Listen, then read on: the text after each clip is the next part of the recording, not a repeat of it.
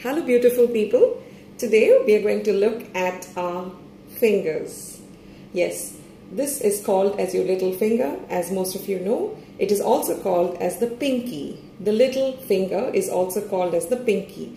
So normally when we want to agree on something, or when you decide to mutually freeze on a decision, we do the pinky promise. We just interlock the pinky finger of our pinky finger with the pinky finger of your friend or the other person, and we do this interlocking. So this is called as the pinky promise, and this is made when you decide on a common issue, or maybe you decide to keep something secretive.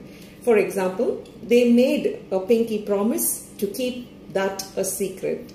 The next is the ring finger. It is obviously called as the ring finger because when you get married in the Christian tradition, they wear the ring on this, and therefore it is called as the ring finger. The next is the middle finger, which is actually in the middle. There's to this side and to this side, and therefore it is called as the middle finger. And I'm not going further into it. The next is the index finger, which is also called as the forefinger. It is also called as the pointer. So when we speak, we say, don't point fingers at me.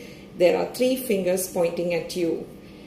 It means like, don't try to find fault with me, just because there's only 1 finger pointing towards me, but while there are 3 fingers pointing to you, which means you are none the better than me. So when we speak, we say this. The next is the thumb finger, which is a finger of approval. When you agree on something, you use your thumb, and when you disagree, you use your thumbs down. So this is your thumb, and that's it.